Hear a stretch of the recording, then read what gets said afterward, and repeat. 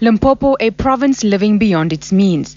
The departments of finance, education, health, social development and public works, all bankrupt and without proper financial systems. The province faces, as we stand today, a potential shortfall of 2 billion rands at the end of this financial year, which is at the end of March. And National Treasury, as part of the National Intervention Team, will have to and is in the process of restructuring the province's finances in order to find savings of 2 billion rands, in order that there isn't the shortfall. The health and education departments are the worst affected. Most hospitals in Limpopo are struggling to feed patients. We've paid a certain amount of money to caterers in December, and nobody could then claim that, look, I have not been paid for many months.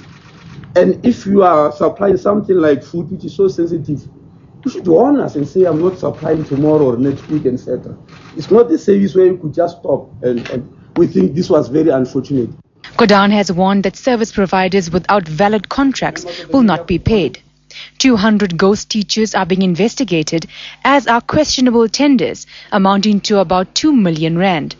Limpopo Premier Cassel Mathale says his government will cooperate with the national team.